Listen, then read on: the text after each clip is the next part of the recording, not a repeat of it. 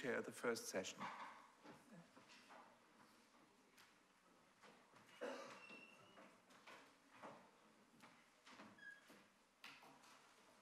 So, welcome everyone. We will start straight ahead with a talk by Dr. Charles DiSimone, who is from Ludwig-Maximilians Universität in Munich. Dr. DiSimone studied in Berkeley originally, and did an MA, and then joined the University of Munich to work under the guidance of Professor Jens-Uwe Hartmann on a very long time project that has been mobilizing a lot of energy in Munich over the past decade, namely the edition of a very important manuscript of the Dīrghāgama, being so the collection of long discourses as transmitted in Sanskrit by a particular school of Buddhism called Mūlasarvāstivāda. And so we have 35 minutes that are allocated for this talk, so I will ask Charles and the following speakers to try and stick to 25 minutes or so to leave some room for discussion. Without further ado. And in the corner. Sorry. Sorry for that. Good morning, everybody. Thank you for having me. I appreciate coming. I've never been to London before except for the airport, so it's an experience. Whatever reality lies behind a popular vision of Buddhist monasticism in ancient and Middle-aged South Asia that may include images of monks and nuns engaging in various forms of meditative asceticism focused on soteriological goals, the historic fact remains that literature, both memorized and, I should put a stopwatch on because there's no timer. Literature, both memorized and written, played a large role in the everyday life of those living in monastic communities. Buddha Vachana, the speech of the Buddha, was foremost among the literature available to the Buddhist community, and it was in sutras that the core of the religious teachings was laid out, justifying the doctrines that the community practiced. These sutras were collected in Agama or Nikaya collections in all of the major mainstream Buddhist schools. Of particular importance in terms of defending Buddhist doctrines against non-Buddhists was the Dīrghāgama, or collection of long discourses. The Gilgit Dīrghāgama manuscript is a Mūlasarvāstivāda text containing a collection of ancient canonical Buddhist sutras composed in Sanskrit with some Prakrit elements and written on birch bark folios in the Gilgit Bamiyan Type 2 script, also known as Proto-Sharada.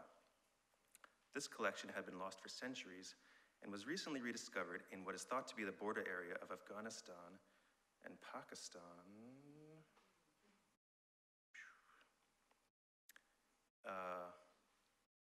In the late 20th century. It is a long and often highly fragmentary manuscript consisting of 47 texts and is still in the process of being edited by several different scholars. It was the work of a scriptorium copied by, this is a Jain scriptorium for the conference, although the people copying are North Indian Brahmins, not Jains. It was the work of a scriptorium copied by 5 to 7 scribes who often engaged in the unusual practice of working together by trading folios back and forth. The Dīrghāgama corresponds to the Digha Nikaya of the Theravada tradition preserved in Pali and the Changahan Jing of the Dharmaguptaka tradition preserved in Chinese. While the Dīrghāgama, Digha Nikaya, and Changahan Jing often parallel one another, there are numerous differences in the three collections and the three collections often disagree on topics and content. Within the sutra collection and its corresponding collections from the other traditions, we find various characters beyond Gautama and his many friendly interlocutors, who are generally monks of his order, woven throughout the sutras. These other characters are often Anyatirtika Parivrājakas, wanderers who are adherents of another faith, real or hypothetical ones conjured by Gautama in rhetorical debates, who provide conflict in the narrative by questioning the logic of Buddhist doctrines or the spiritual realization of the Buddha himself.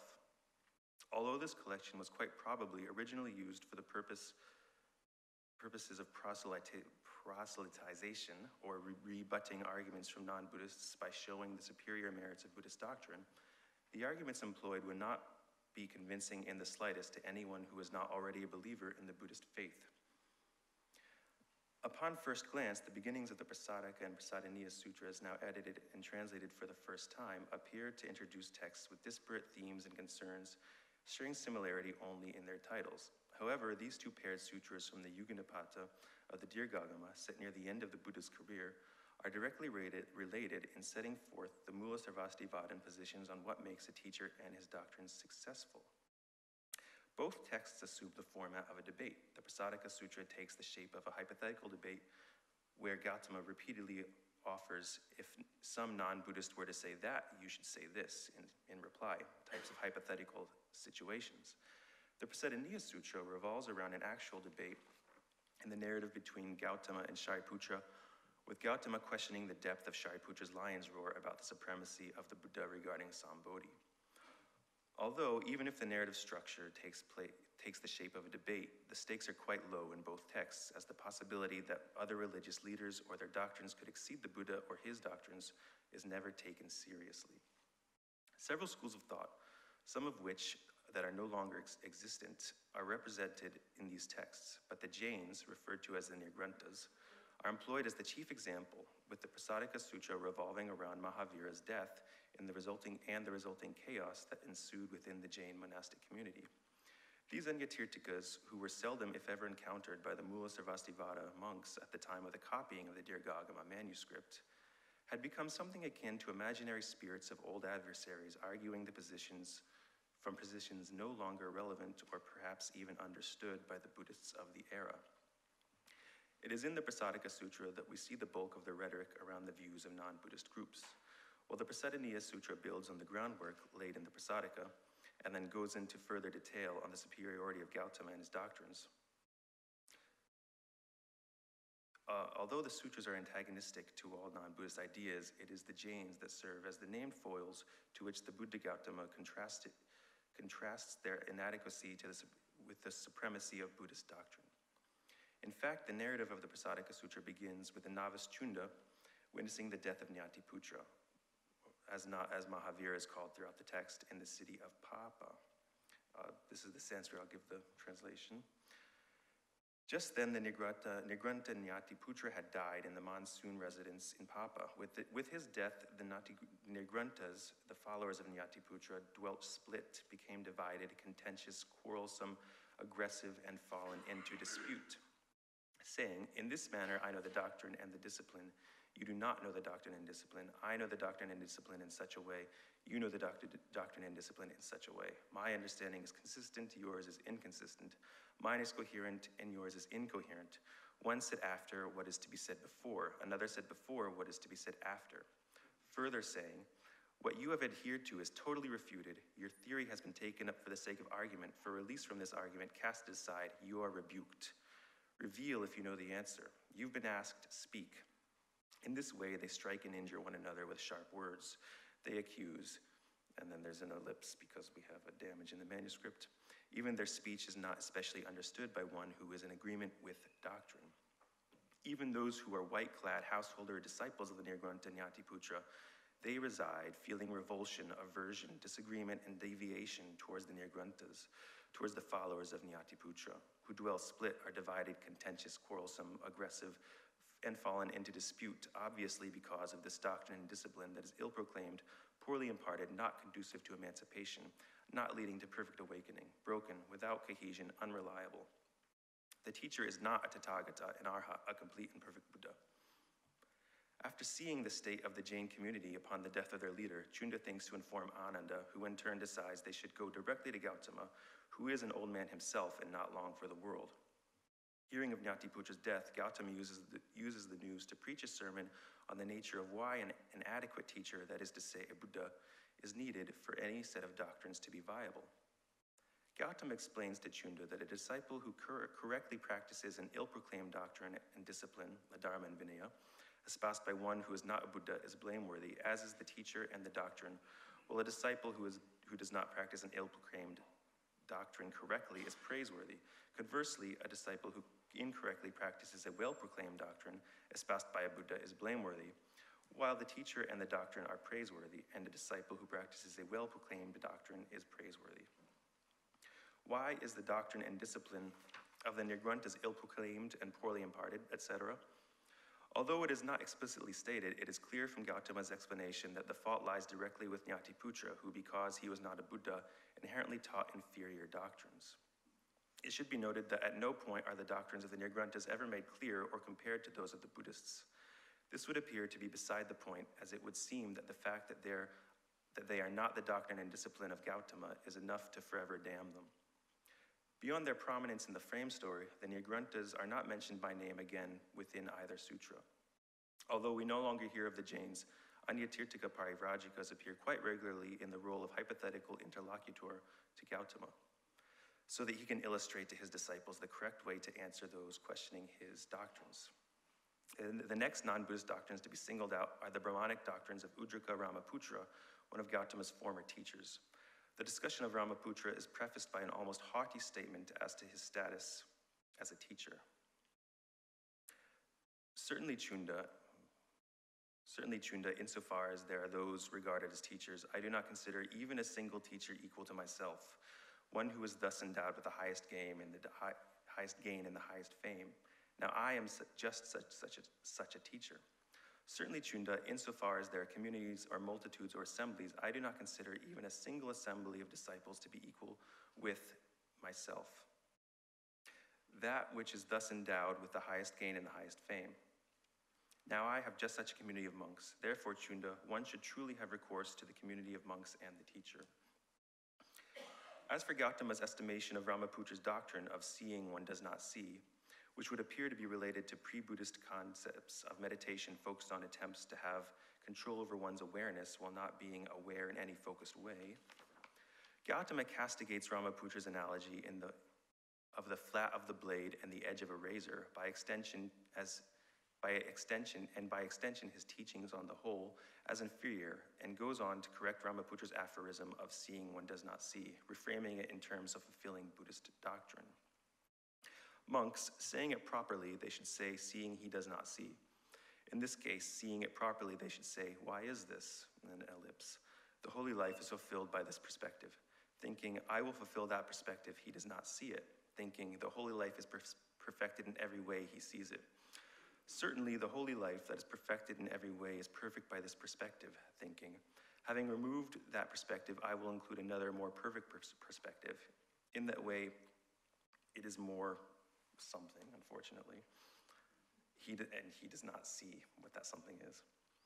The last example of non-Buddhist doctrines I'll mention today occurred towards the end of the Prasadika Sutra, when Gautama states that he has correctly explained all views associated with the beginning and the end of existence, pravanta and aparantaha, and goes on to explain how they are incorrectly stated by other groups of ascetics or brahmanas. Incorrect views regarding the beginning concern the eternality of the self and the world, eternality of the self and suffering, the creation of the self and the world, and the creation of self and suffering. Gautama restates these incorrect views about the beginning, and after confirming that some ascetics and brahmanas actually hold such views, explains that he does not accept them because different ascetics and brahmanas hold different opinions and there is no consensus, which is a rather weak reason not to accept them.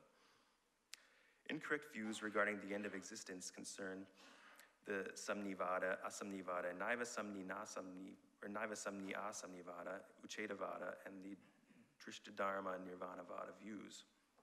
Gautama restates these incorrect views about the end, and after confirming that some ascetics and brahmanas actually hold such views, explains that he does not accept them because different ascetics and brahmanas hold different views and there is no consensus.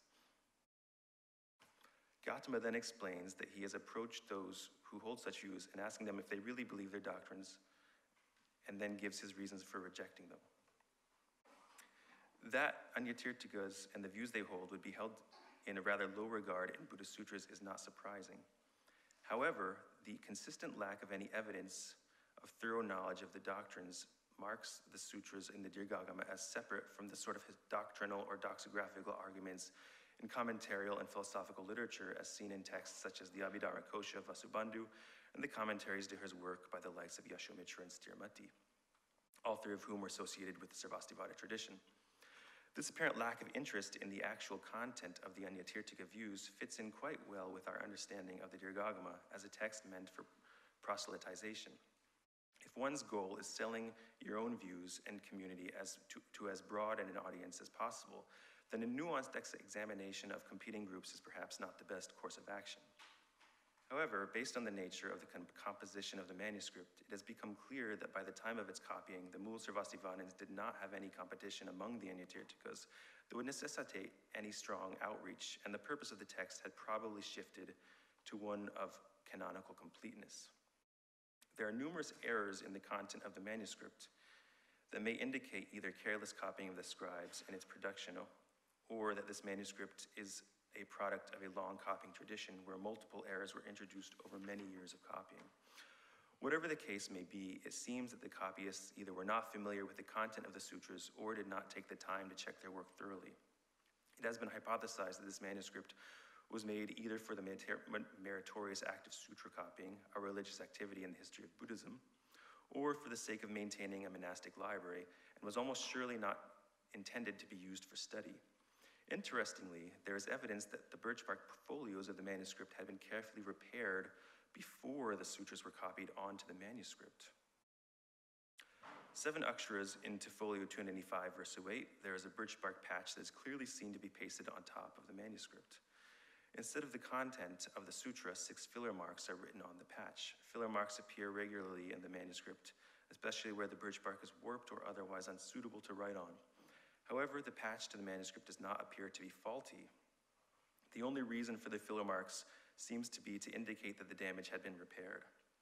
In fact, it was most likely affixed to the folio before the aksharas were copied, as we can see that the bottom of the vocalic R from Raha Kritam in line 6 has been written onto the patch, where it is extended onto the space before the conjunct akshara. You can get that, it's okay. The repair to the manuscript here has even affected the akshara count for the line of the final 6 aksharas are added interlinearly underneath the bottom of the line in order to maintain the fidelity of the akshara count for the sake of copying the folios. These patches, which I have witnessed used in several instances throughout the manuscript, suggest that the manuscript was considered to be of some importance as an object, and that the content of the manuscript was perhaps of only a secondary concern. The greatest relationship between the two texts is that they share the theme of the nature of teachers and the importance of placing one's faith in a proper teacher, that is to say, the Buddha. Being set at a period when the possibility of a Buddhism without a Buddha was looming on the horizon, both sutras are concerned with establishing the supremacy of the Buddhist faith over others to nullify any doubts that may arise among the faithful. The Prasadika Sutra implicitly states that while the Nirgranthas fell into dispute after their founder's death, the Buddhist doctrines are complete, and as long as they are memorized and conveyed correctly, there cannot be any confusion even without a Buddha.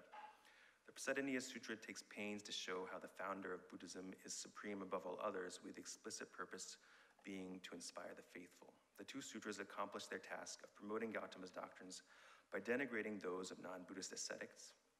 Their portrayal of these non-Buddhist ascetics exists not as an accurate record of their practices and doctrines, but rather as a common narrative trope whose purpose is solely to further the narrative, providing conflict and serving as foils for Gautama, who disproves their views while legitimizing his own. Thank you.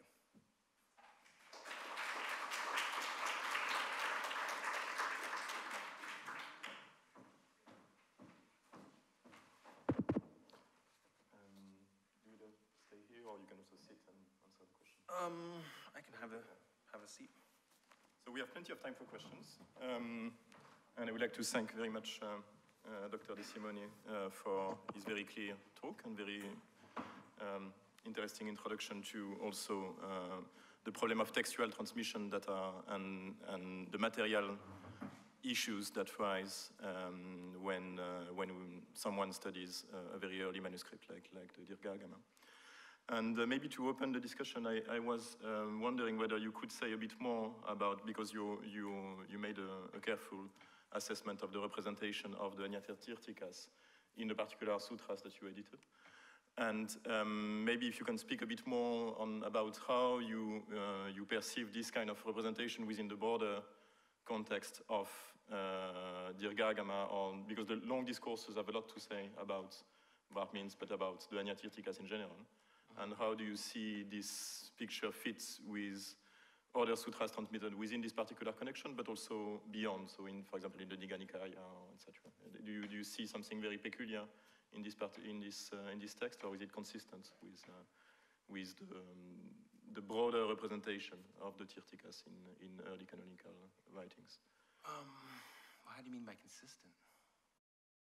Do you mean, is there any, but I mean, is there any, for example, the particular motif that introduced the story seems very, it's very interesting because it refers to some kind of historical memory, whether it is literary constructed or not, about a particular event. And this particular event is also referred in other sources, right?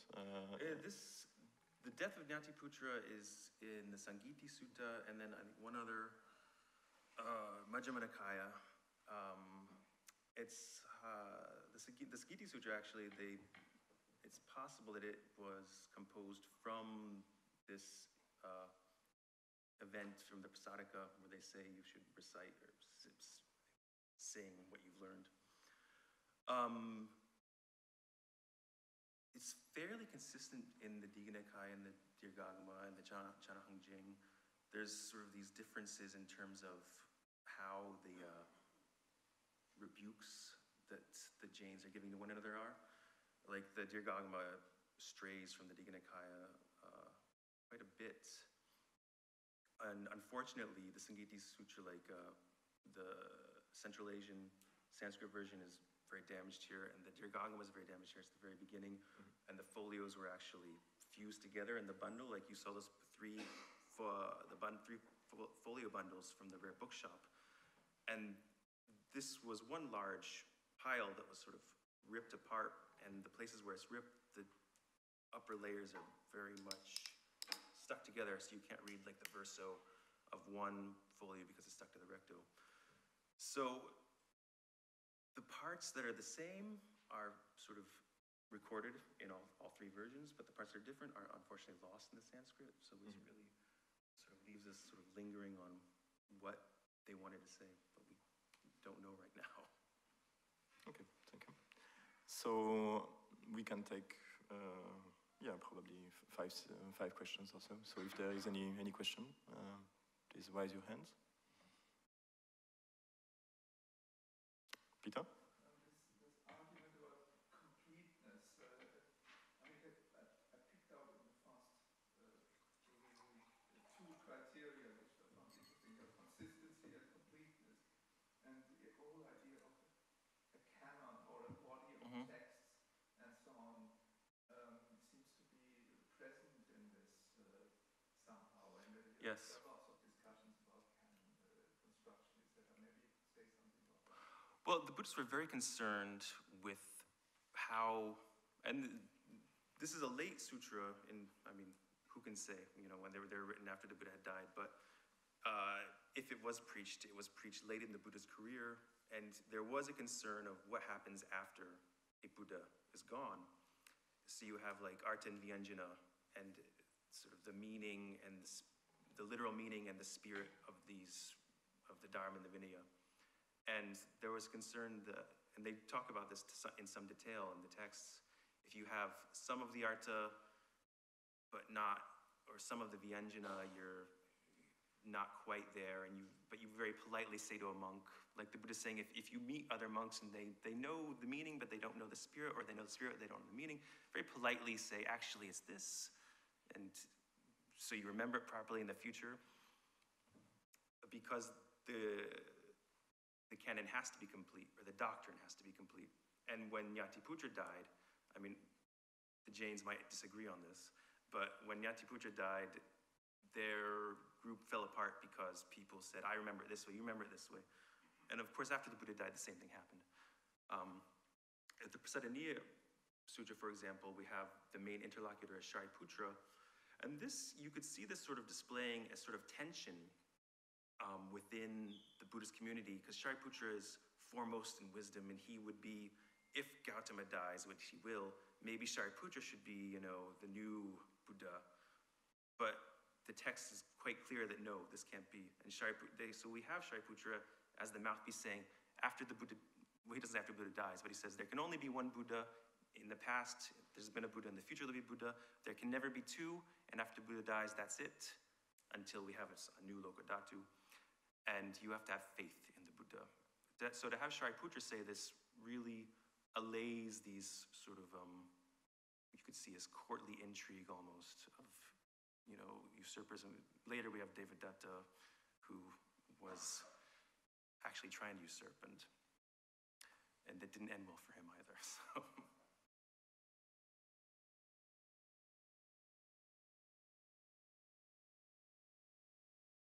Any other question?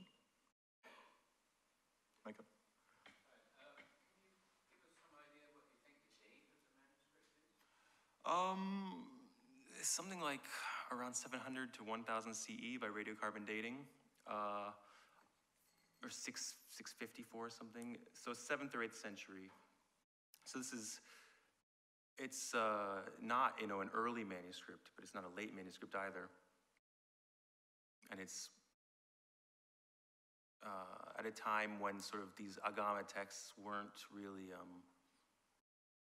they weren't really within the zeitgeist of the Mūlasarvāstivādans at this point, I would say.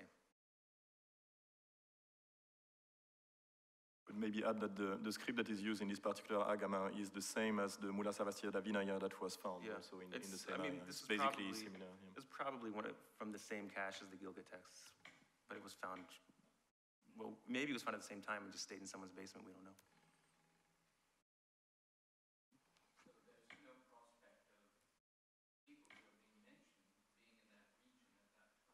No, that's, there's some, I mean, I'm not an expert on Jainism, but I know like Ian Gardner wrote an article recently suggesting that probably not so many Jains in the greater Gandhara area. And it would seem that these Jain doctrines were just sort of like old stories, sort of like that you sort of roll out to say, remember when we beat those guys and look how great we are. If people were even reading this text, which it doesn't seem likely that this particular manuscript was actually being actively used as a text to be read. Please. Louis, you had sorry. Oh. There was a question by Louis, and then, Professor van den Heuvel. Yeah, please.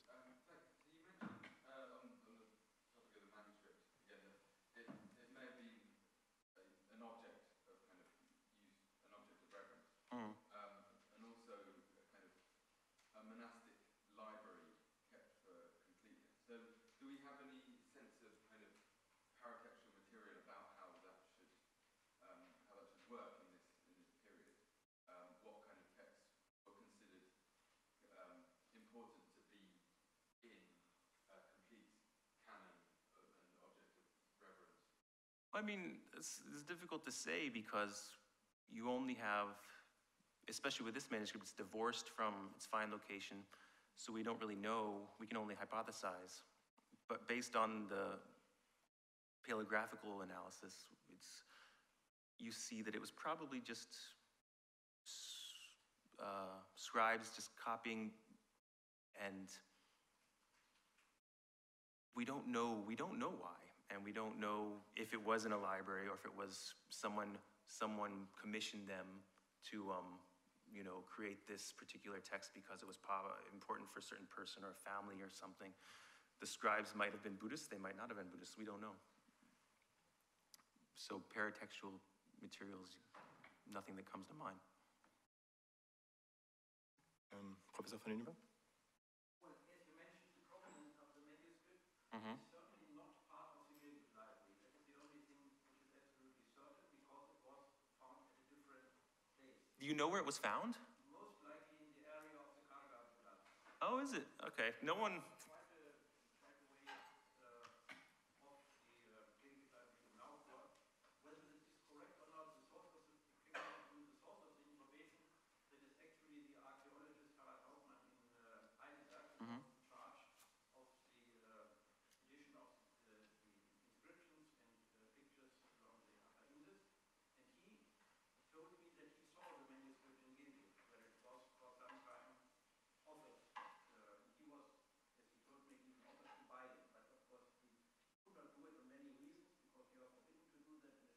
Right.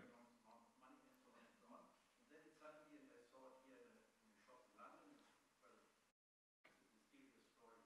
But he was told at the place where he saw the manuscript in Gilgit, Mm-hmm. so I just into his words, that they told him it was found behind the Karga Buddha. Really? Buddha is this huge Buddha statue, which you can actually see from Naupur, where the Gilgit manuscripts were found. You have a wonderful look over the valley, and on the other side, in a mountain, there is a huge statue, half relief. Mm-hmm. Probably there was some construction once in front because there are many holes and so on.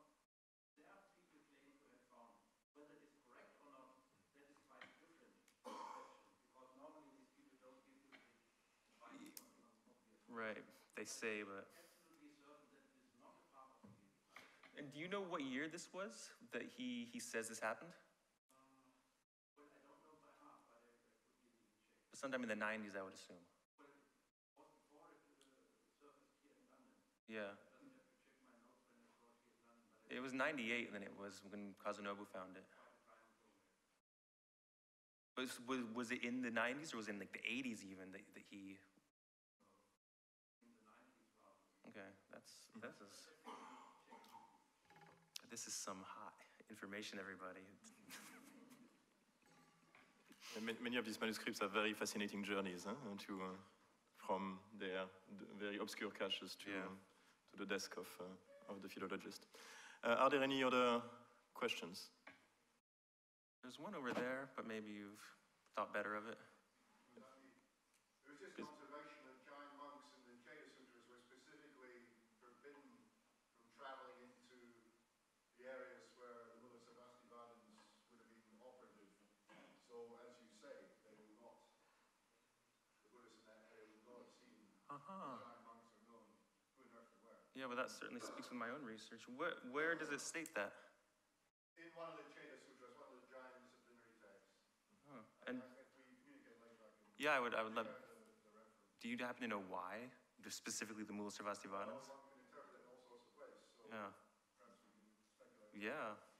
Yeah, let's talk after. I'd love to hear about that. Very good. So maybe we can move on to the next paper. So we started a bit late, so we can catch up a bit with this time. Thank you very much, Dr. DiSimone.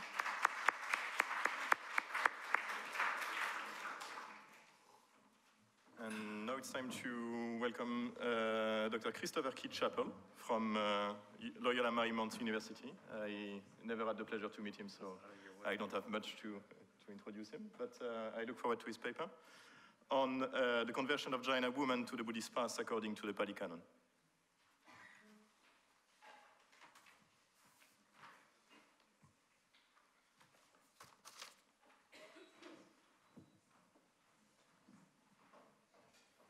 So it's good to meet Charles because there are two LMUs in the world, and one of them's in Germany and the other one is in Los Angeles. And if you Google LMU, you don't know what part of the world you may end up.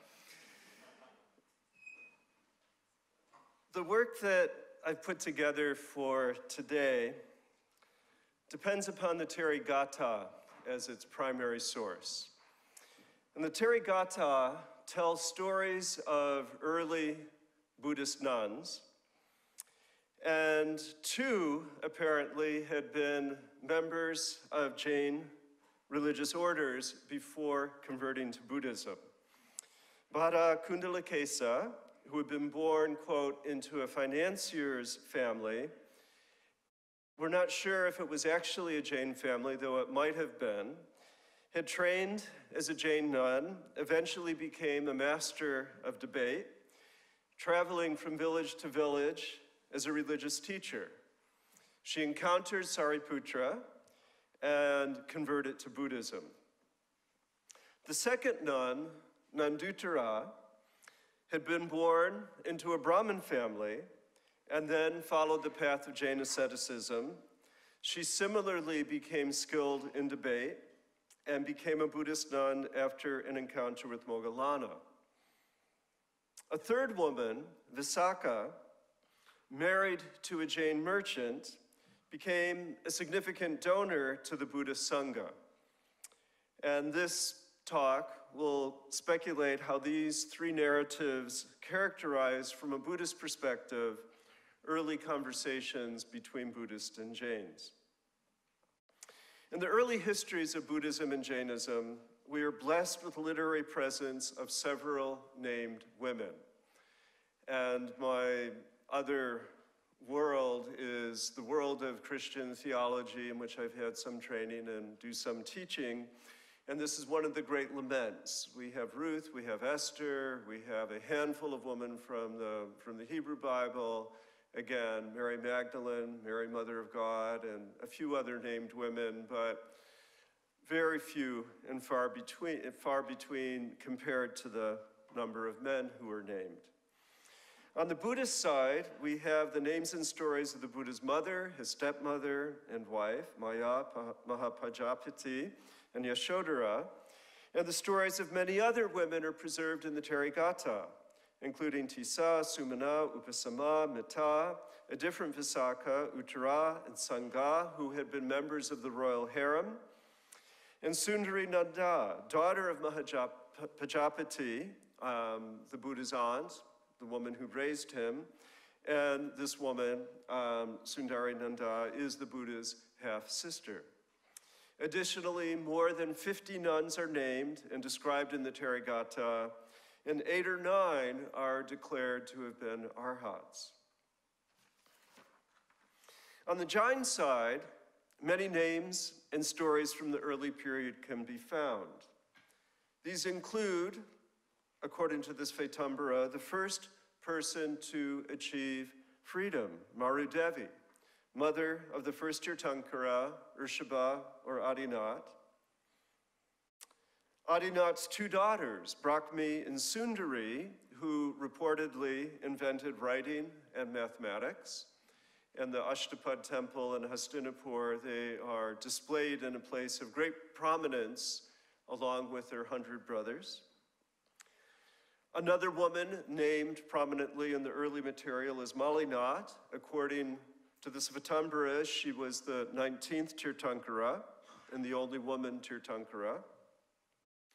Rajimati, the betrothed of Neminath, the 22nd Tirthankara, who, repulsed by the wedding feast preparations, renounced on his way to get married, as did his fiancée. And now we're sort of veering into more mythic material, but Padmavati, the former queen who in the form of a snake was rescued by Parshvanath with her husband, and the 2 of them later saved Parshvanath from drowning. And also from the time of Parshvanath, Pushpachula, who headed the order of nuns, the Aryakas, during the time of Parshvanath, the 23rd Tirthankara. And then finally, and Whitney Kelting has written quite a bit about Chandana, the imprisoned princess who fed Mahavira and later became a nun and the head of 36,000 sadhvis, 1,400 of whom are said to have attained perfect knowledge and liberation. Now, one major difference can be found between these 2 traditions, and here it's a little bit about the reception and the continuation of text production. In the case of the Buddhism, the Therigatha, the songs of the Theris, the songs of the elder women, the Therigatha was preserved from the time of the development of the Buddhist canon. It was composed, memorized, and eventually written in the Pali language using the literary convention of the shloka, a verse of 32 verses, 4 sets of 8 syllables. And I actually dreamt last night of these being sung in harmony and counter-harmony, as one will find in a Thai temple. And as was said earlier, do these people even know what they're saying? But the remarkable thing is that these texts continue to be memorized and recited and transmitted. And the recitation is actually quite entrancing. Now, by contrast, the Jain canon did not survive the Great Migration caused by famine some 2,300 years ago, at which time Jainism split into 2 current major groupings, the Svetambara and the Digambara, And as we heard a little bit earlier, and the same actually was true of the Buddhists as well, there were very many differences between these various schools. In the case of Jainism, these two schools, and specifically on the status of women.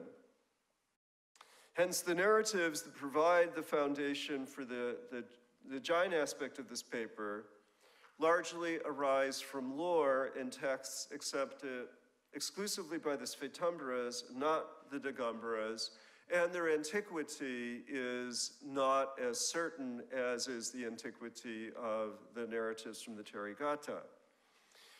Though the Svetambara and the Digambara do agree on the core principles as found in the Tavarta Sutra, each developed its own commentarial traditions even on the Tavarta Sutra, and take variant philosophical interpretations, and particularly in regard to women. And of course, Padmanabhjani's Gender and Salvation gives us the full picture in that regard. Hence, of what's been put forward, the older identifiable source is the Therigatha. This was deemed to be part of the Khuddaka Nikaya, or the miscellaneous discourses. These miscellaneous discourses also include the Apadana, which is another important source regarding Buddhist women. And these texts probably reached their written form about 2100 years ago. However, this part of the canon was not for export, and the miscellaneous discourses did not make it into East Asia, but remained exclusively in the Pali. Now, while the oldest Jaina text, the Acharanga Sutra, which is about 300 BC, does make mention of the order of nuns, it does not include specific narratives to the detail that we'll hear from the Therigatha about individual nuns. The Kalpa Sutra remains similarly mute on the details regarding nuns, but nonetheless names the women who headed the orders, whose responsibilities, in fact, and if we think about this, were greater than their corresponding male counterparts, simply due to the number of persons to be overseen. Under Mahavira, Chandana oversaw, as we heard, 36,000 nuns, while Sulasa and Revati oversaw 318,000 female lay votaries. Under Parshvanat, Pushpachula oversaw 38,000 nuns, and Suvrata oversaw 327,000 lay women. And under Urshaba, the first Tirthankara, Brahmasundari supervised 300,000 nuns, and Subhadra supervised 554,000 lay female devotees. Now, were these real numbers? Some musicologists would say otherwise, that they have to do with ratios and tuning systems, but let's just say that there were a large number of women that were supervised by religious authorities, and that it can be surmised that there was a greater number, we know, greater number of nuns than there were of monks, greater number of female followers in total than there were male followers, so the women had great responsibility. Now I want to talk quickly about the stories of three women. The first is Bada Kundalakesa. She was born into a wealthy family in Rajgirha, the town between Nalanda and Gaya on the Nemjara River. It has a wonderful ski lift to take you up to the top of the mountain near there now. And one day, sitting in her window, she was glancing out and saw this handsome young man being led away to his execution. And she begged her father to arrange for his release, and she married him promptly. And even though his father was a Brahmin at the court, he himself was not an honorable man, and he was being put to death, apparently for good reason, as his wife later found out. But as sometimes happens, the place where he was to be executed had a life of its own. and it had taken a promise from him, from this rogue man called Satuka, that if he was spared, he would make an offering to the cliff itself. So he told his new wife, Bharakundalesika, that he needed to go to this cliff and make an offering, and please, would she get some money together to make an offering to the cliff. Once they got to the cliff, she got very, very afraid because she could tell he was up to no good. He became very, very cold. And she realized that he was about to push her off the cliff, take her jewels, and get out of, escape into freedom. And he called her a fool, demanded that she hand her jewels over to him, and she outsmarted him. She said, "Oh, please, give me one last good embrace." And she embraced him from the front, and then she embraced him from the back, and she pushed him over the cliff, and he died. And the cliff spoke up, and the cliff said, "Bravo," and praised her keen presence of mind. "Wisdom is not always confined to men. A woman too is wise and shows it now and then." Now, Kundalakesa was deeply embarrassed by her error, first in marrying and then being forced to kill this man. And she could not return to her family. She joined the order of Jain nuns. She removed all of her hair and eventually mastered all of the Jain teachings. She then left the formal constraints of the Jain path and wandered from town to town, inviting people to engage in religious debate. While in each town, she stuck a rose apple branch in a pile of sand and dared anyone to enter into conversation. And with this, she gained quite a reputation as an interlocutor for all who were interested in philosophical matters. Once, while in Savatthi, up north near Kapilavastu, Sariputra, close disciple of the Buddha, accepted the challenge. Bada put her questions first, and Sariputra answered each of these with ease. And then Sariputra asked her, "One, what is that?" And she was stumped. Okay. If any of you can answer that, it's a good riddle. Okay, what is one? And she be asked to become his pupil, but he referred her to the Buddha. And hearing his words, it is said that she gained instant enlightenment, that she became an arhat right there, receiving her first darshan with the Buddha. And the Buddha saw it immediately and said, "Come, Bada." And this was highly unusual because both male, but particularly female entrants to the order had to go through a long process of petition. And in the Dīrghāgama, we get her own words. And this is what she says. It's both autobiographical and philosophical.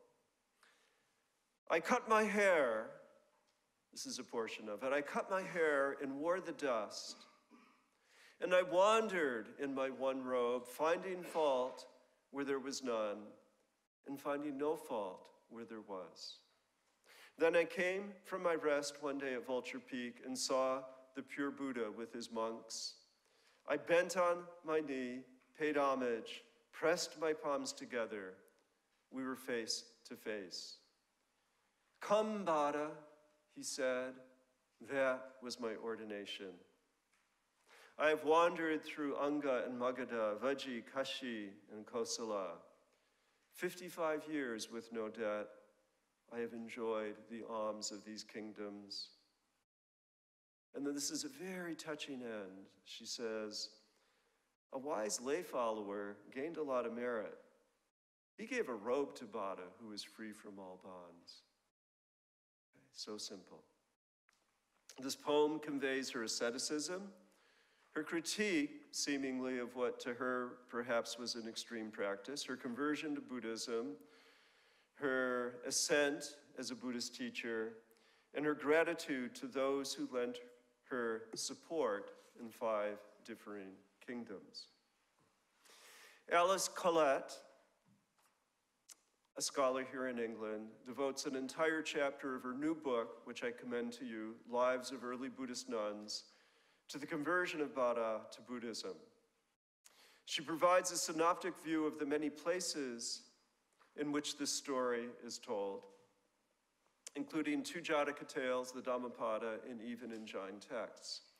Ranjani Obayasekara has translated a Sinhalese version of her story, as found in the Sudharma Ratnavalaya, and both Anne Monius at Harvard and Leslie Orr at Concord University have commented that the Buddha Lakesha story has served as inspiration throughout Tamil Nadu for the long-standing tradition of female orators there. There's a Tamil Buddhist text, now lost, called the Kuntik Keshi, which is about this woman. But the Jain counterpart survives, which is called the Nilakachi, and it reverses the story and says that eventually Kundalikeshi ran into a Jain women debater, and the Jain nun defeated her in debate. Now, the next story, a little bit shorter here, is Nanduttara. A similar tale in some ways, but this woman, we know, originally was a Brahmin. She converted to Jainism and, like Bada Kundalikesa, became renowned and traveled around India with a rose apple bow in hand, challenging anyone to religious debate. She encountered the learned Buddhist monk Moggallana and converted. Her poem, translated by Susan Murcott, conveys her conversion from Bhakmanical Hinduism to Jainism and then from Jainism to Buddhism. She says, I used to worship fire, the moon, the sun, and the gods. I bathed at fords and took many vows. Then I shaved my head and slept on the ground and did not eat after dark. Other times, I used to love makeup and jewelry and baths and perfumes, just serving my body obsessed with sensuality. The faith came. I took up the homeless life. Seeing the body as it really is, desires have been rooted out. Coming to birth is ended, and my cravings as well. Untied from all that binds, my heart is at peace.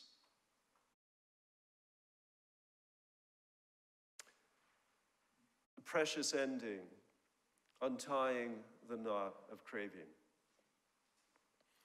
Then the third woman I want to bring up is Visakha. The Buddha and the early Buddhists, and even Peter here, relies upon donors. And one of the most generous and well-known donors of Buddhism was a woman named Visakha, whose husband, Punavadana, was a wealthy Jain merchant from Savatthi. And Visakha herself was the granddaughter of Mendaka, a wealthy merchant from the city of Badia in Bimbisara's kingdom. And she was the daughter of Dhananjaya and Sumana. At the age of 16, she attended one of Buddha's talks during his visit to their city and converted to Buddhism. She then later married Punavadana, the son of Migara, a wealthy Jain merchant from Savatthi. And at the occasion of her wedding, and I love these details, her father commissioned an oversized piece of gold jewelry that extended from her head, and you can imagine a nose ring, sort of a crown and a veil, and then an earring, and it goes all the way down to her feet, made of gold, silver, and jewels, including the depiction of a peacock. And even though her husband was Jain, her husband, Punavadana, was anxious not to offend in any way his wife's important family. And he allowed the Buddha and his monks to stay at his house when they visited. And then his own mother and father convert and become Buddhists.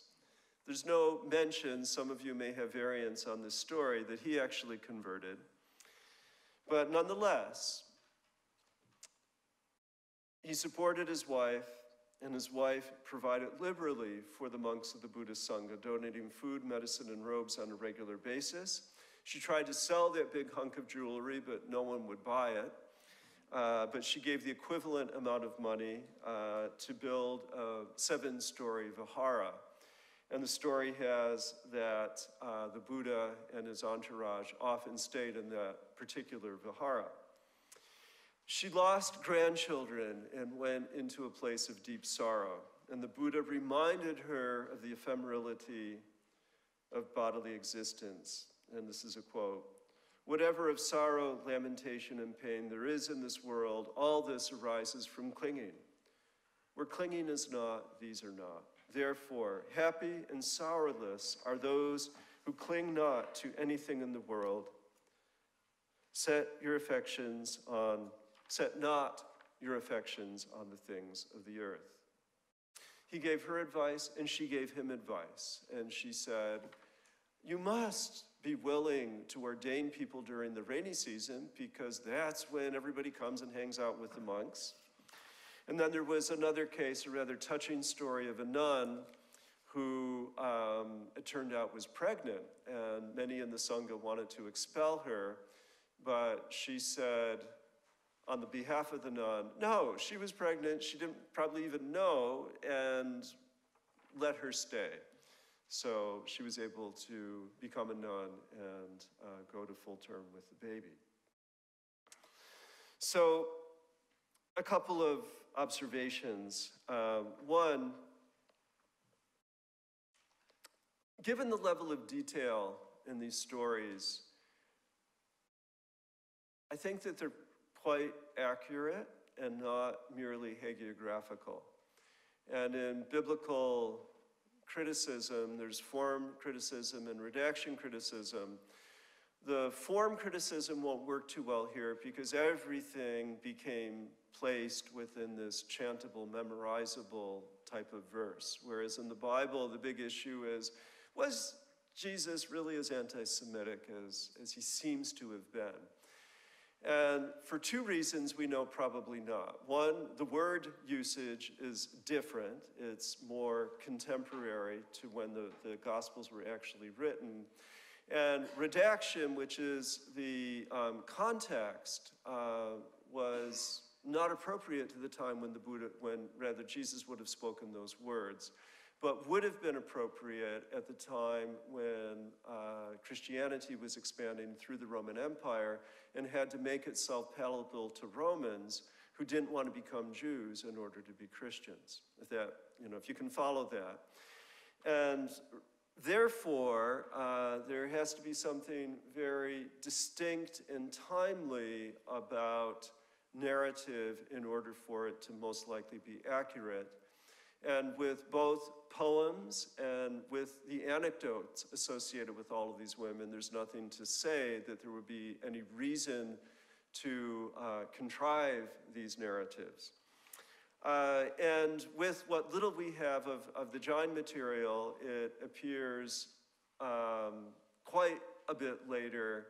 And yes, there's all sorts of reasons why these stories would be developed of the Jain women in one particular sect and not the other, etc. So redaction criticism would say that we can't really say that there's 100% historical accuracy just because the level of detail isn't even provided in the earliest level of the story.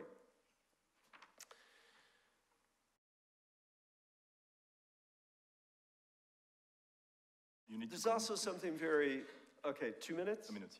Okay, so touching about the end of each of the poems, of Kundalikesa's poem and of Nanduttara's poem, is there something very real feeling and slightly self-deprecating about their reflections and self-awareness. Now, just a couple of comments that modern scholars, and this is happening again and again, not only in regard to women, but in regard to Tantra. And one of the issues that everyone seems to say, oh, we need to pay more attention to Jainism, but not too many people get around to doing it. There's a new book on early Buddhist women by Pruti Raman Chaturvedi that completely neglects any mention that Visakha's husband was from a Jain family. And they just sort of gloss over, and they actually say that Jainism isn't interesting to their study. And then with Ranjani Obeyesekara's work, again, there's really no detail on Jainism, and a question comes up, did this just simply not get included in the later Sinhalese commentaries, the discussions of Jainism? And then to wrap up, I guess the winners write history in some ways, but as we know, the Buddhists did not survive in India. The Jains did, and I'm echoing the words of Pavanabh Jaini in a sense, but why? Why did Buddhism disappear? Why did Jainism survive? And my last observation is, with its firm moral code, the enduring presence of both nuns and monks, and the ongoing support of a wealthy laity, Jain asceticism has continued to be practiced in India into the present, recognizable then as now by its distinct robes, the plucking of hair, the eschewal of high beds, and utmost care in all manner of eating. So, thank you.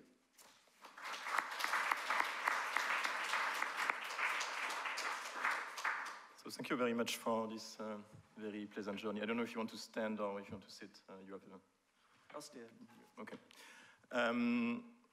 I would just like maybe to contribute a comment before I open the floor. I found your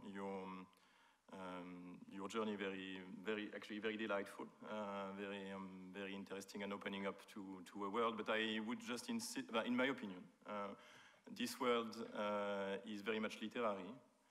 And I think that a little bit of philology and history wouldn't hurt. And in particular, in the particular case of the Therigatha, you seem to have basically collated the early verses that might be extremely, indeed very early, even if I would personally doubt as a French skeptic that they were, found in a written form as we know it before the Common Era.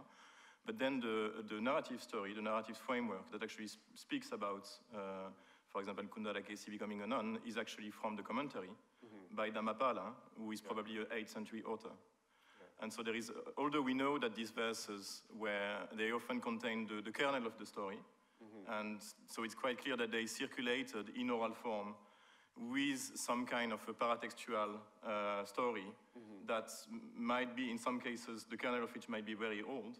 Yeah. The received text, so if you look at reception history, the received text that we can read on the basis of which there is such a lush amount of details is actually fairly late, and so there is in this respect no particular motivation to prioritize Buddhist data over Jaina sources because they might be sometimes coeval or something like this. So they could be very well read together, in my humble opinion. Yeah, I agree with you on that. But even the root verse is so much more rich than what we have in the Jain material. Yeah, the stories, we don't know for sure, but the emotion in the verses themselves, which seem to be quite old. I would still make a similar argument, but of course not for the detail about the larger frame story. Yeah. So thank you, and if there is any question, Aruna.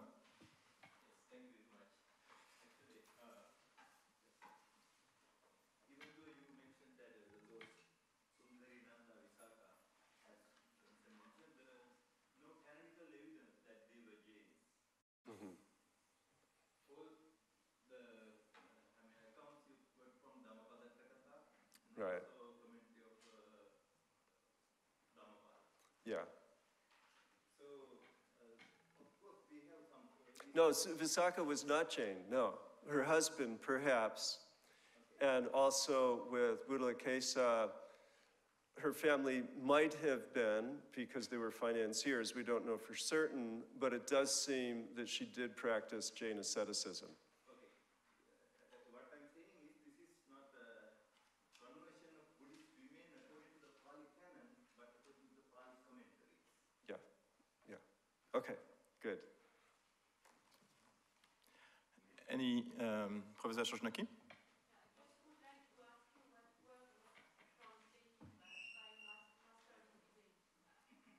I would love to know that, but I'm not sure. Does someone know Master of Debate, the Pali for that? What that would have been? I'd have to go back to the text and find. Very good question. We can check. Yes, please. So there is a question first there on the back, and then. Yeah. Thank you, Chris. That was fascinating.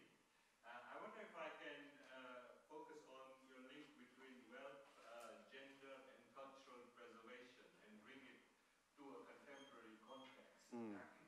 As a global diaspora, I do not know of any occasion when we as a community have gathered to discuss strategically what we do. You know, businesses and organizations, we operate quite strategically and very smart and very talented.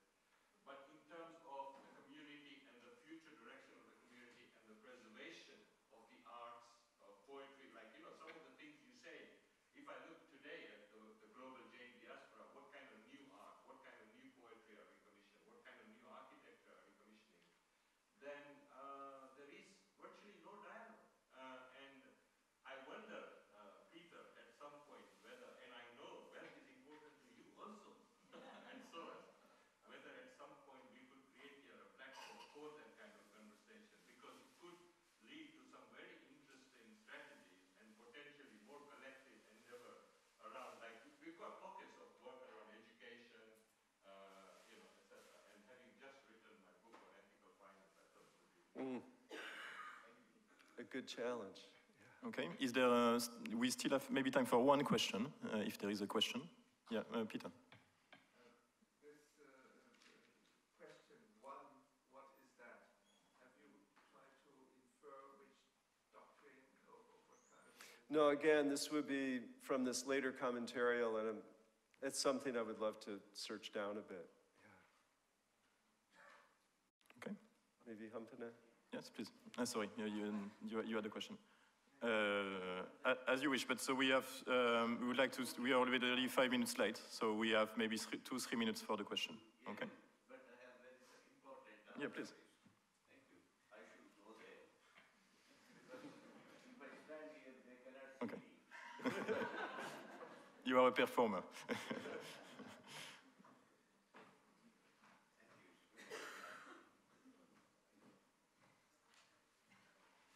I have made some observation. It is rightly said that the greatest storytellers in the world are the Buddhists and Jains.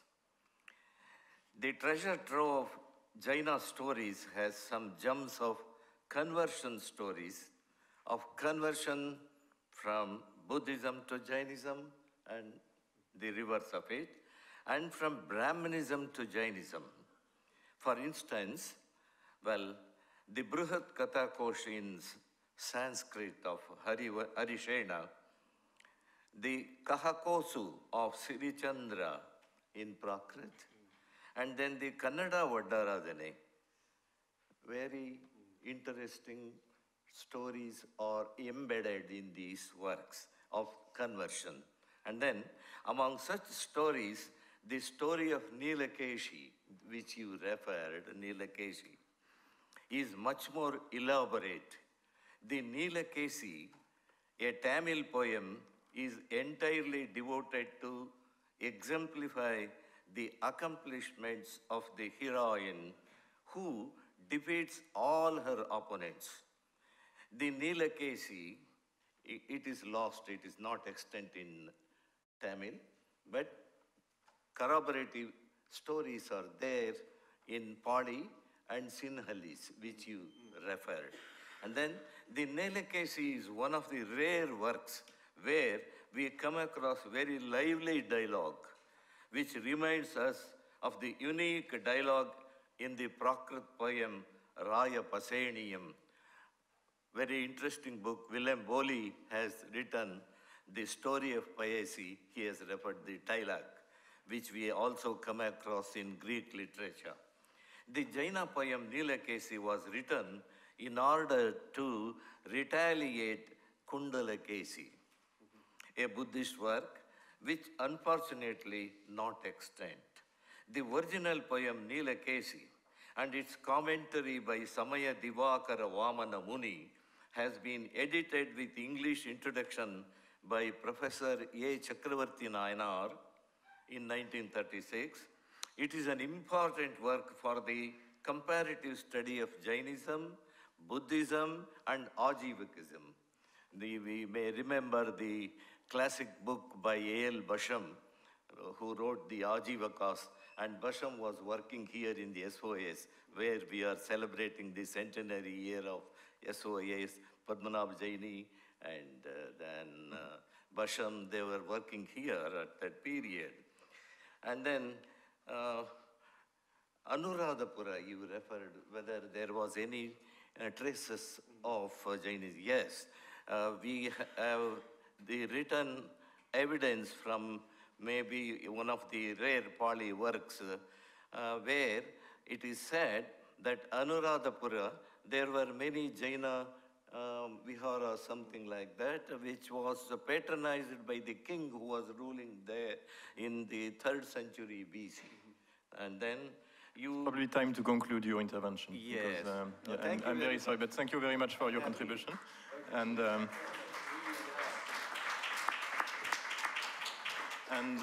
now it's time to welcome Dr. Wu Juan, who coming from Leiden University. She actually did a PhD in the UK in Cardiff with Max Degg, right? With Professor Degg. And now she's postdoctoral fellow at the Leiden University Institute for Area Studies.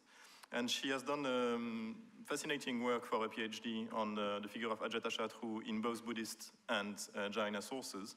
And she is now revising this for publication, and she will present a paper today. And the title that is actually on this program has to be updated. The proper title is The Buddhist Salvation of Ajatashatru and the Jaina Non-Salvation of Kunika. Please. Hello, everyone. I hope the handouts may be enough because I only prepared 50 copies. So if you don't get a handout, could you please share with the person sitting next to you, and then that will be great. Thank you. Good morning, everyone. The paper I'm presenting, the title of the paper I'm presenting today is the Buddhist Salvation of Ajatashatru and the Jain Non-Salvation of Kunika. So if you got handout, I just start reading it. As a prominent contemporary of both the Buddha and the Mahavira, the Magadhan king, Ajatashatru, known to the Jains as Kunika, is widely featured in both Buddhist and Jain literature. Both Buddhists and the Jainas claimed him to be a supporter of their own religions. Both shared a common narrative that Ajatashatru Kunika, for the sake of the throne, imprisons his father Bimbisara Shalanika and consequently causes his death. Although the Buddhists spoke of Ajatashatru's patricide and the Jainas spoke of Kunika's suicide, as Joseph Daley puts it, both traditions agree that Kunika usurped the throne of Magadha, whereby he at least toyed with the thought of murdering his father, and that Shalanika perished in prison. The parallelism between Buddhist and Jain accounts of Ajatashatru Kunika's conflict with his father has received much attention in previous studies. Rather less known and less explored, however, is the fact that Buddhists and Jains held considerably different opinions on the salvation of Ajatashatru Kunika, if we construe the term salvation in its ultimate sense referring to the liberation from samsara. Jain sources tell us nothing further than that Kunika is killed by a cave deity and falls into hell, whereas a number of Buddhist texts show that although Ajatasattu, due to his patricide, will go to hell in his next life, he will subsequently be released from hell and will eventually attain parinirvana after becoming a political Buddha or a perfectly awakened Buddha. This paper seeks to understand how differently Buddhist and Jain storytellers in ancient India dealt with Ajatasattu Kunika's saying or his bad karma and his salvation, and what we can learn from such differences about Buddhists and Jain themselves, especially regarding their academic views and soteriological emphasis. I will first give an outline of the Indian Buddhist narrative cycle of the salvation of Ajatasattu. Then I will turn to Jain sources, discussing accounts of Kunika's remorse over causing the death of his father and accounts of his death and descent into hell. Finally, through comparing Buddhist and Jain story traditions, I will comment on the different roles Ajatasattu Kunika plays in Buddhist and Jain soteriological discourses. So let's begin with the Indian Buddhist narrative cycle of the salvation of Ajatasattu. The image of Ajatasattu that emerges from Indian Buddhist literature is a paradigmatic embodiment of both violence and virtue. He is both infamous as a committer of patricide, one of the 5 Alantaliya crimes entailing immediate karmic result of descent into hell in the next life, and famous as a model of Buddhist faith. As Professor Felix Granoff aptly puts it, Ajatasattu is both vilified as the ultimate sinner who killed his father and conspired against the Buddha, and glorified as the greatest devotee of the Buddha, whose faith in the Buddha was so extraordinary that his minister had to prevent him from dying with grief on hearing the news of the Buddha's death. There is a very rich body of Buddhist literature, including both narrative and non-narrative sources, dealing at various levels of detail with Ajatasattu's repentance, conversion, future rebirth, and his eventual liberation.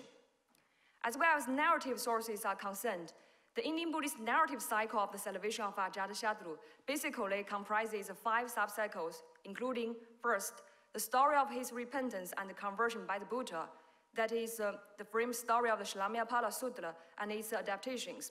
Second, stories of his repentance and conversion by someone other than the Buddha. Third, stories of his conversion unrelated to his repentance for the patricide. Fourth, prophecies of his future rebirth and his political Buddhahood. And fifth, prophecies of his future rebirth and his Buddhahood. I have made a detailed study of these 5 subcycles elsewhere, which is my PhD thesis submitted to Cardiff University in 2012. Below is a brief outline of the first, 4th, and 5th subcycles, which are the most relevant to the purpose of comparison with Jain accounts of Kunika's remorse over causing the death of his father and his next rebirth. Regarding the first subcycle, the Shlamyapala Sutra is perhaps the best-known canonical Buddhist text dealing with the salvation of Ajatasattu, in which the story of his visit to the Buddha serves as a narrative frame, enclosing a sermon on the benefits of being an ascetic. The latter half of the story, which follows the Buddha's sermon, narrates Ajatasattu's confession of his patricide and his conversion into a Buddhist upasaka by taking refuge in the 3 jewels. The Shlamyapala Sutra has come down to us in multiple versions.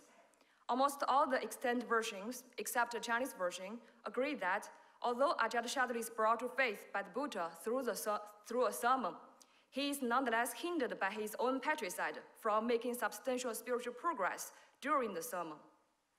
As for the fourth subcycle, prophecies of Ajatasattu's future rebirth and his political Buddhahood can be found at least in 4 Buddhist texts. So the 4 includes the following. In his commentary on the Samanapala Sutta, Pradyota tells us that as a result of visiting the Buddha and hearing the Buddha's sermon, Ajatasattu will be released after staying in hell for 60,000 years and will finally attain Parinibbana as a Pakaka Buddha. Well, the Samanapala Sutta said that Ajatasattu is hindered by his patricide from attaining the Dhamma during the visit. Pradyota shows that this hindrance is only temporary and that the visit itself has long-reaching benefits. By doing so, but also shifts the emphasis from the obstacle caused by Ajatasattu's bad karma to the salvific power of the Buddha and of his teaching. Both a sutta connected in the Chinese Dīrghāgama and the Chinese scripture on King Ajatasattu's inquiry into the 5 most heinous crimes predict Ajatasattu's short stay in hell, subsequent release from there, continuous rebirth in heaven, and eventual political Buddhahood. In both texts, his future heavenly rebirth and awakening are said to be the karmic rewards for his faith in the Buddha and in the Buddhist Dharma in this life. Lastly, the Ajatasattu Pidridhohavadana story of Ajatasattu's malice towards his father, that is the part of 45 of Kshamandra's Bodhisattva Avadana Kalvarata, shows that after torturing Bimbisara to death in prison, Ajatasattu feels remorseful and seeks aid from the Buddha, who then preaches to him a sermon on karma.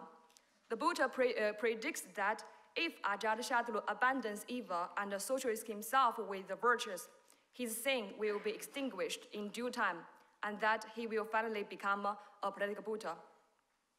As for the 5th subcycle, prophecies of Ajatasattu's future rebirth and his eventual Buddhahood can be found at least in 3 Buddhist texts, namely the Ajatasattu Kalkriya Sutta, which is Mahayana text, and the Chinese scripture on the prediction of future Buddhahood of King Ajatasattu, and the chapter on the prediction of future Buddhahood of King Ajatasattu of the scripture on the Thalani for protecting state rulers.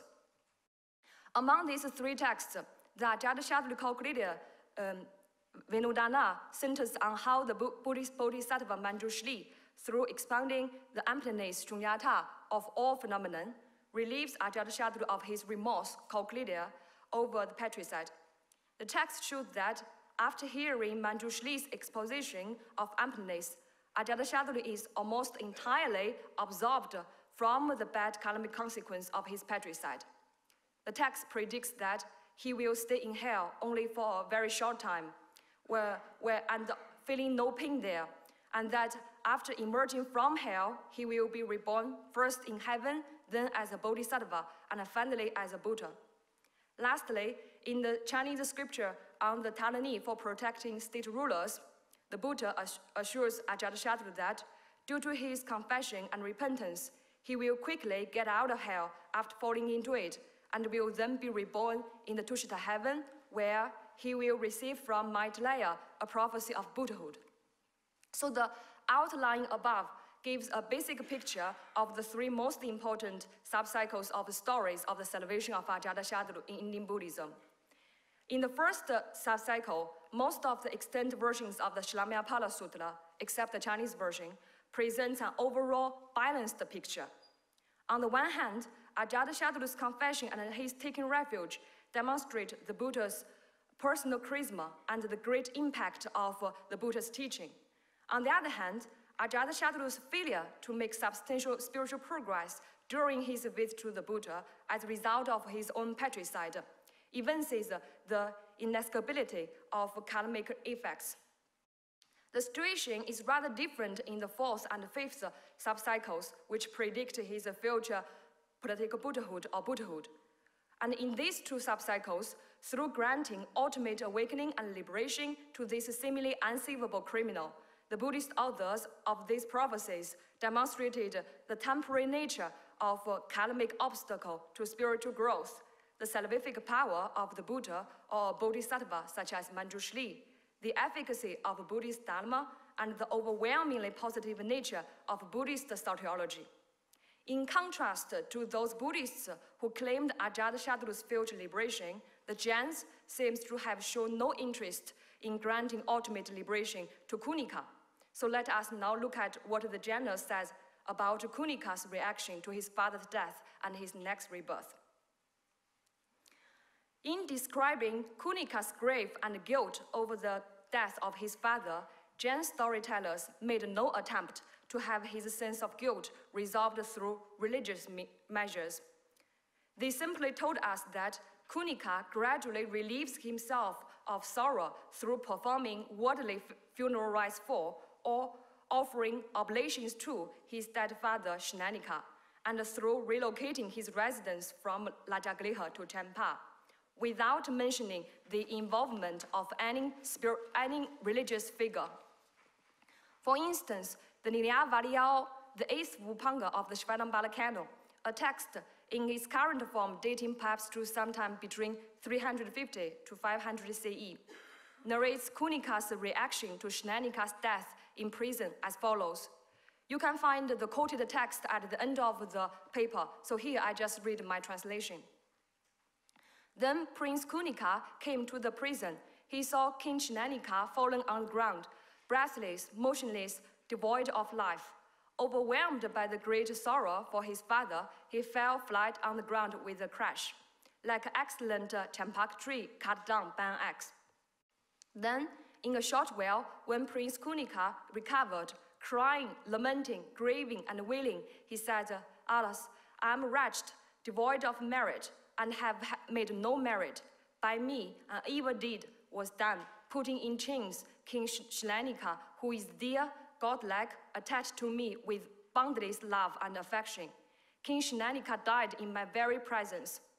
Surrounded by lords, city guards up to, because this is just a kind of cliche, up to the treaty keepers, crying, lamenting, grieving, and wailing, with great pomp, honor, and assembly of citizens, Kunika removed the dead body of King Shnanika. He performed many worldly funeral rites. After that, Prince Kunika was overcome by the great suffering of mental depression. At one time, surrounded by his harem and dependents, with his vessels, utensils, and other household paraphernalia, he left Lajagriha and went to the city of Champa. There, provided with an extensive range of worldly enjoyments, he seemed to feel little sorrow. A brief and somewhat different account of Kunika's grief over the death of Shnanika is found in the Avashya Chulani, attributed to Jinadasa, a Praglid prose commentary on the versified Avasaya Nichudi, Avashya Nilukti, which itself is a commentary on the canonical Avashya Sutta, one of the 4 Mūlasarvāstivādas of the Shvedambala Canon. So the Jinadasa's Avashya Chulani reads, seeing Shnanika dead in the prison, Kunika became even more distressed. Then, having cremated Shnanika, he went home. Having given up the concern for the burden of kingship, he started thinking about Shnanika only. His minister thought the king is lost. Having engraved an edict on a copper plate and made it look old, they presented the plate to the king, saying, thus should it be done for a father. He is to be saved through the offering of rice balls. From that time on, the ritual of offering rice balls to one's father became established.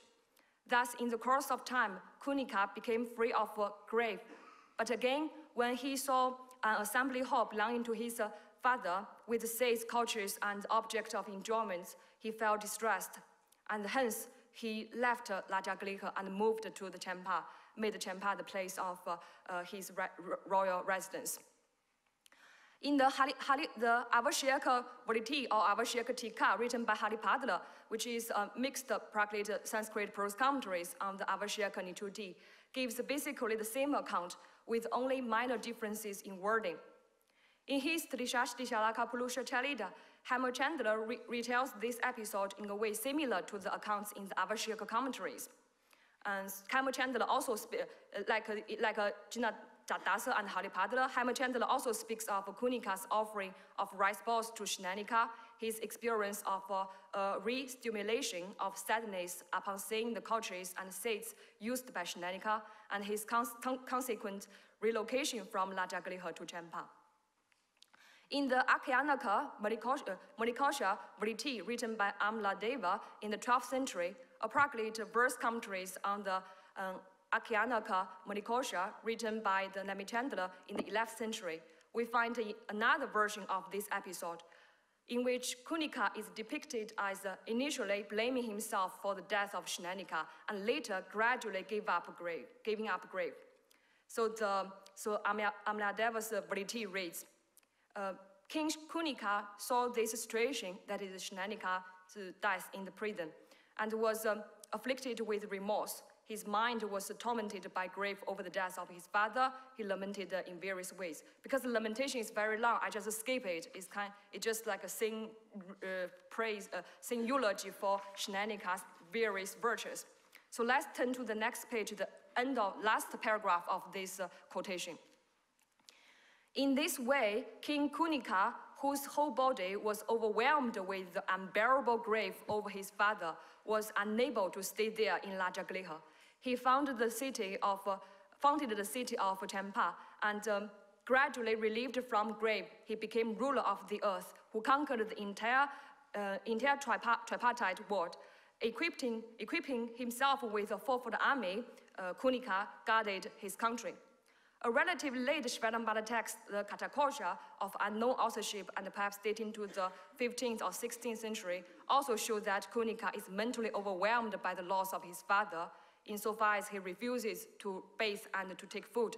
But like all the Jain versions we have seen above, so the Katakosha proceeds to tell us that Kunika finally overcomes his grief through non-religious means, which is moving his capital to Champa, or through some enjoyment of worldly pleasures.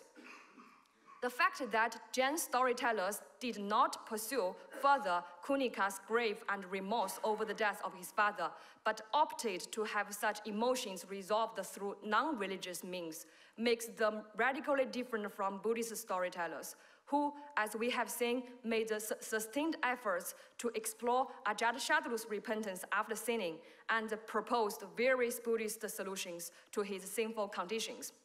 The Jains were, of course, fully aware of the soteriological significance of repentance. The Shvetampada canonical text, Uttalachayana, for instance, speaks of repentance as being conducive to reducing karmic bondage. And also, as Professor Granov observed, that repentance is often highly valued in Jain didactic story collections, which contain various narrative illustrations of the efficacy of remorse and confession in cleansing sin. Strikingly, the salvific value of repentance is not addressed in Jain stories of Kunika. While the Jains did show Kunika's repentance over causing the death of his father, they did not feature this theme prominently, nor did they go a step further to explore the possibility of having Kunika's sin reduced through repentance or through any other means. The Jains did not provide any remedy for his bad karma, probably because they believed that there was no way to mitigate the bad karma Kunika has accrued from imprisoning his father with patricidal intent. In other words, Kunika must live out the consequences of his own misdeed. According to the Jain story tradition, Kunika is killed by a cave deity and falls into the sixth hell. There seems to be no information on when he will be released from hell or whether he will attain liberation in the future. Accounts of Kunika's death and his descent into hell are mainly found in 5 post-canonical Shvetampada texts. Among the 5, 2 are Junese or Julanese, that is, Praglid prose commentaries on the Dasavayaliya Dashavaikalika Sutta, namely the Dasavayaliya Juni written by Agastya Simha and the Dasavayaliya Juni attributed to Jinnadasa. The other 3 texts are the Avashyaka Juni attributed to Jinnadasa, Haripadala's Avashyaka Vritti, and Hemachandala's Drishasti Shalaka Purusha Charita. And in all these 3 texts, the death of Kunika occurs immediately after his war against King Chetaka of Vaishali, and the war breaks out not long after Kunika threw his father Shenanigans into prison, where Shenanigans dies through suicide. Given this sequence, Kunika's rebirth in hell may be seen as a karmic retribution both for his military violence and for his imprisoning of his father Shenanigans with patricidal intention. According to Jain doctrine, wherever an intention to hurt or kill arises under the influence of passions, such as lust or hatred, there is a pavahimsa leading to the binding of bad karma. Jain narrative literature repeatedly shows that thoughts of violence, even without being manifested in bodily action, still incur severe karmic consequences. In the case of Kunika, although the Jains spoke of Shenanika's suicide instead of Kunika's patricide, they did show that Kunika at least toyed with the thought of murdering his father. Thus, even with the thought of patricide, Kunika binds much bad karma and has to undergo the punishment of hell. In Jina Das's Avisheka Chulani and Haripatra's Avisheka Vritti gave basically the same accounts of Kunika's death and descent into hell. Since the narrative material in the Avisheka Chulani is usually considered to be older, I translate its account here. At that time, Kunika returns to Champa. The Swami, which is Mahavira, stopped as a holy assembly there. Then Kunika thought, I have many elephants and horses. Now I go and ask the Swami, am I a Chakravartin or not? He went out in all pomp to the holy assembly. Having venerated the Swami, Kunika said, how many Chakravartins are in the future? The Swami said, all the Chakravartins are passed away, which means there is no Chakravartins in this time cycle. And he further asked, where will I be reborn? And the Swami said, in the sixth hell. Even though unbelieving, having had all the single sense jewels made in copper, Kunika went to the Timisa cave in all pomp. After having taken the eighth meal, the cave deity, Kritamalaka, said to Kunika, the Chakravartins were all gone, go away. Kunika did not want to leave. He fastened his riding elephant. Having put his crown jewel on the head of the elephant, he went forth to strike the door of Kritamalaka. And then he was killed by Kritamalaka and died going to the sixth hell, exactly as the Mahavira predicts. The text goes on to narrate the ascension of Kunika's son Udayin to the throne without saying anything more about Kunika. In his commentary on the Dasavayaliya, Agastya Simha gives a slightly different version of this episode. So the Kunika asks Swami, where do the Chakravartins who have not abandoned the enjoyment of sensual pleasures go after finishing their lives in this world? And the Swami said, they are reborn in the seventh hell. And Kunika said, where will I be reborn? The Swami said, in the sixth hell. And Kunika said, why am I not to be reborn in the seventh? The Swami said, a Chakravartin goes to the seventh. And Kunika said, am I not Chakravartin? I also have 8,400 thousand elephants. The Swami said, do you have the jewels of a Chakravartin? And having had the artificial jewels made, Kunika started to accomplish his military ambition. He set out to enter the Timisa cave, and Kritamalaka stopped him, saying, the 12 Chakravartins are all gone. You are going to vanish. Kunika was not held back and still stayed there. And he was killed by Kritamalaka and went to the sixth hell, exactly as Mahavira predicts. So in both versions, Kunika is portrayed in a negative light. Overwhelmed by egotism, he disbelieves Mahavira's words and considers himself a Chakravartin. Eventually, he is killed by Kritamalaka and goes to the sixth hell, as Mahavira predicts. According to Jain universal history, there were 12 Chakravartins altogether. 10 of them renounced their thrones to become Jain mendicants, among whom some attained liberation and the others were reborn in heaven. The remaining two, namely Supalma and Brahmadatta, due to their unrighteousness, went to the seventh, that is the worst hell, and there is no mention of their ultimate liberation. In the present episode, through comparing Kunika with the two bad Chakravartins, not with the 10 good ones, Agastya Simha apparently classifies him as a villainous tyrant ending up in ruination rather than a virtuous hero who is to attain liberation. In his Trishashti Shalaka Purusha Charita, Hemachandra retells this episode in more detail. Unlike his predecessors, Hemachandra also keeps silent on what happens to Kunika after his descent into hell. To date, I have not found any account of Kunika's future destiny after his life in hell in Jain literature. While this does not mean that such account has never been composed, it does seem that the Jains in general were little concerned with whether Kunika can attain moksha. By contrast, in both Shvanambala and Dīrghāgama traditions, there are multiple accounts of Shenanika's attainment of right view in this life, right view, which is Samyak Darshana, in this life, his next birth in hell and his following birth as a Jaina, that is the first of the 24 Jainas of the future, next cycle of time. According to Jain doctrine, in order to attain Samyaktava, the right view, a soul must have an innate quality called Pavyatava, which is the capability of attaining liberation. Not all souls have such a quality, and not all the souls who have such a quality will realize their potential. Regarding a Pavya soul, a capable soul, Padmanabha Jaini says, the Pavyatava can be aroused, thus initiating an irreversible turning of the soul towards moksha, only when that soul encounters a particular set of outside conditions, while being itself sufficiently ready to respond to them. Such a confluence of external and internal factors may or may not ever take place. Jaini goes on to clarify that here, outside conditions include, among others, encountering a Jaina or his image and hearing Jain teachings, whereas being internally ready means that the soul is relatively less bound and more oriented towards its own well-being.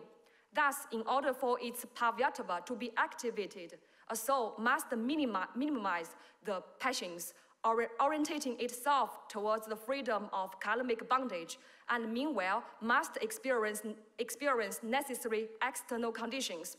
If a soul is apavya, which is incapable of attaining liberation, who has no innate potential for liberation, or if a soul is pavya, but it's dormant, Pavyatava simply never happens to be activated due to the lack of coordination of external and internal conditions.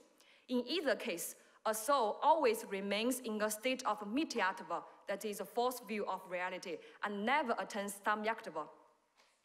In the case of Kunika, although the Uvavaiya, that is Aupapatika, the first Upanga of the Shvedambala Canon, narrates his pious journey to Mahavira's Samavasarana, Holy Assembly, and his receiving of Mahavira's teaching there. No Jain text, as far as I am aware, no Jain text ever speaks of Kunika's attainment of Samyaktava or any other significant spiritual status as a result of meeting Mahavira and hearing his teachings. The Jains seem to have generally assumed Kunika to be one who is never able to overcome his mithyatava. It is unclear whether they considered him a pavya soul or a apavya soul. If they considered him a pavya soul, the reason for the failure of activation of his pavyatava must lie in his strong passions, as can be seen from his desire for the Chakravartin status and from his military ambition. And these strong passions make him simply unready or inadequate to respond even under the optimal external conditions of a direct contact with the Mahavira and hearing his teachings. So to conclude, while both the Buddhists and the Jains told stories about how Ajatashatru Kunika imprisons his father and consequently causes his death, only the Buddhists provided religious solutions to Ajatashatru's sinful condition. The Jains, as seen from extant sources, made no attempt to tackle Kunika's bad karma from religious perspectives, and did not pursue the theme of his remorse over the death of his father in much detail. The Buddhists and the Jains actually ascribed to Ajatashatru Kunika entirely different roles in their soteriological discourses. In the Buddhist traditions, as one guilty of the Alantala crime of patricide, Ajatashatru represents one of the worst case scenarios in Indian Buddhist ethics. Some Buddhists, for example, the authors of the various versions of the Shlamyapala Sutra, stress the hindrance of Ajatashatru's patricide to his spiritual progress. Some other Buddhists, which is, for example, those who told or retold the prophecies of his future awakening, saw such karmic hindrance as being only temporary, and moreover used his extremely miserable moral, thus karmic status, as a device to demonstrate the salvific power of the Buddha or Manjushri and the efficacy of the Buddhist Dharma. In these prophecies, Ajatashatru attains liberation not because of his own virtue, but because of the divine intervention of the Buddha or Manjushri and of the Buddhist Dharma. In Jain tradition, Kunika does not appear as a paradigmatic sinner as Ajatasattu does in Buddhism. He accrues bad karma chiefly from his misdeed of imprisoning his father with patricidal intent and from his military violence. The Jains did not propose any remedy for his bad karma, which implies that, in the Jains' view, karmic consequences cannot be changed by any means. There seems to be no mention of Kunika's attainment of any spiritual status in canonical or post-canonical Jain sources, and there is little, if any, almost no information on what happens to him after his next life in hell. The Jains portrayed Kunika, as I understand, essentially as a spiritual inert character who is unable to overcome his mityattva even under the optimal, the best conditions of meeting Mahavira and hearing Jain teachings.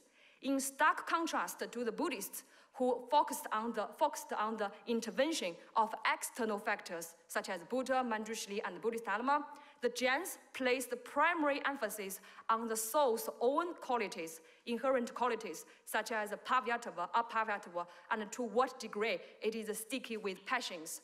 Thank you.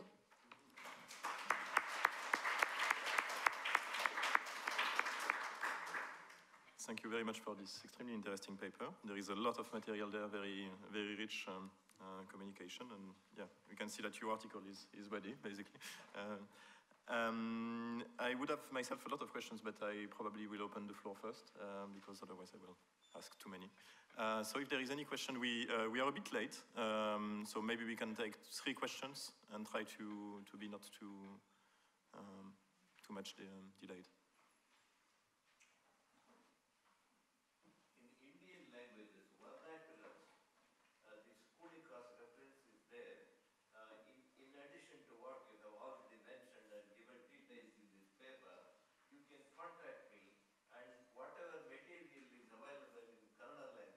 Yeah.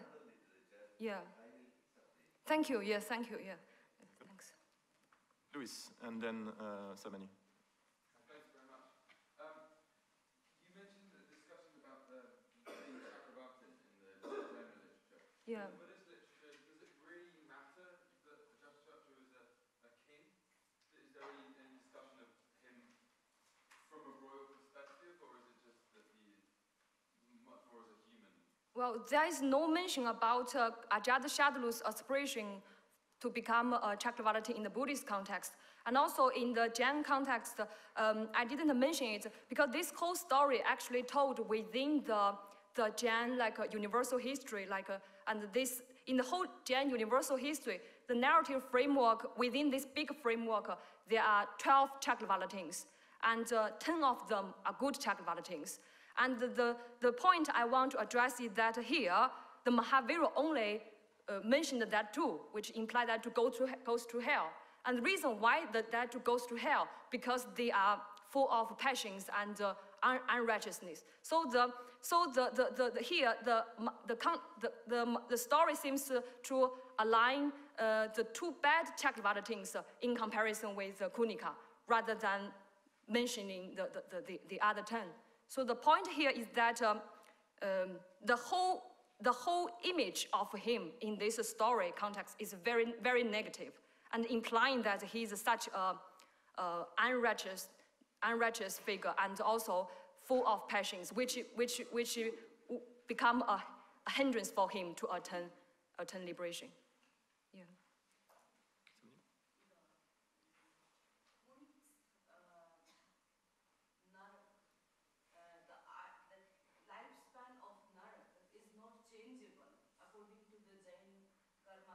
Yeah. Yeah. That's why Yeah. there is no solution, not attempted by Mahavira or not attempted by anyone. Yeah. But there is a contrast in Buddhist Yes. theory that even the lifespan of Yes. karma can be changed. So I think this is a change, big difference in the karma theory of Buddhist and the Jain. Yes, actually, the first draft I sent to Professor Peter Flugela contains the paragraph on the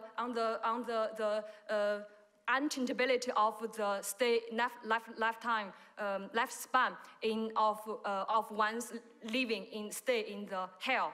But if you look at the Christy Willi, and she has written an article on Shenanika's story, and she discussed that in Shvanambala traditions, a person's lifespan, which is Ayu, a person's lifespan of staying in hell cannot be changed.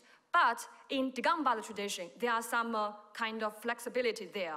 The overall picture is that on the Buddhist side, we can see there are different strategies of shortening, adjusting Ajatasatru's stay in hell, try to make him quickly get out of hell or something.